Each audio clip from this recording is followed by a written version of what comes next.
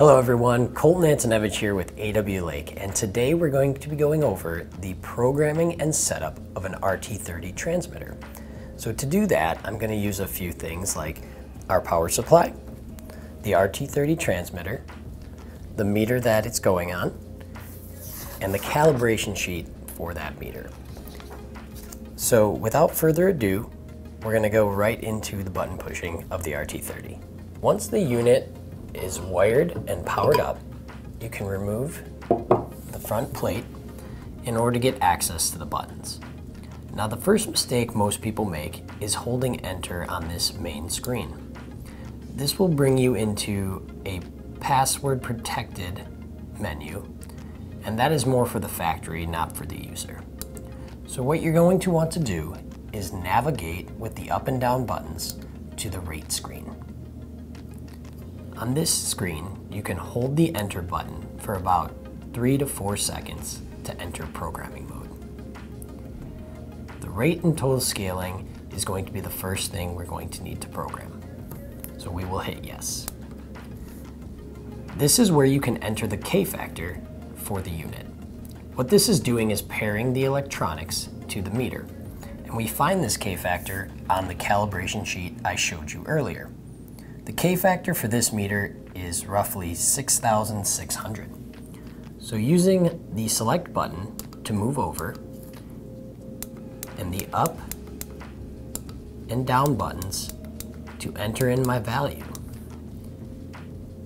And once I have the K factor entered, I will hit the enter button. On the next screen, you can select the units you want to measure in. It's defaulted to gallons per minute, but I'm going to change it to cc's per minute. Now, you can also choose hours, days, or seconds for your time base. Once you've selected your units for rate, you're going to select your units for total. Again, I'm going to choose cc's and press enter to save. Now, if you're only using the display to read flow, you can hit the exit button to return to the main menu.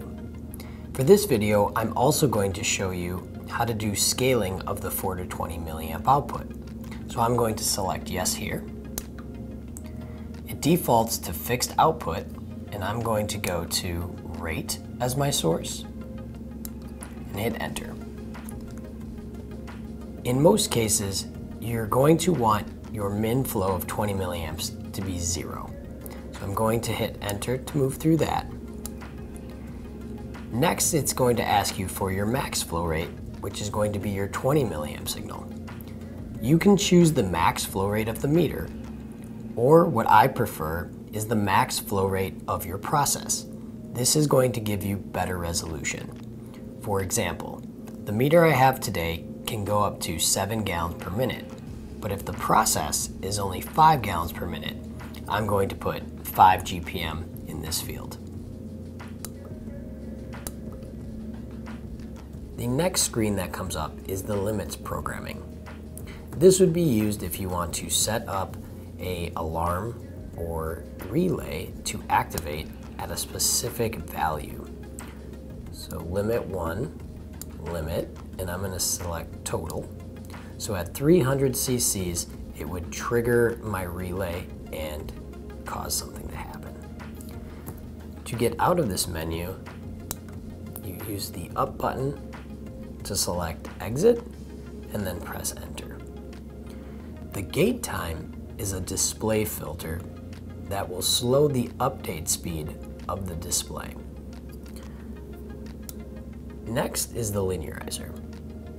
This can be used in order to scale the K factors to the specific flow rates. The information to enter in here would be also found on the calibration sheet. That takes us back to rate and total scaling. We'd be all done from here, and to get back to the reading screens, we just hit the exit button. So there you have it. It's that easy to set up the RT-30. For more information, you can go to awlake.com and look up the manual for this product, or you can always call us where any of our knowledgeable staff members will be able to help you out. I hope you have a great day. See you later.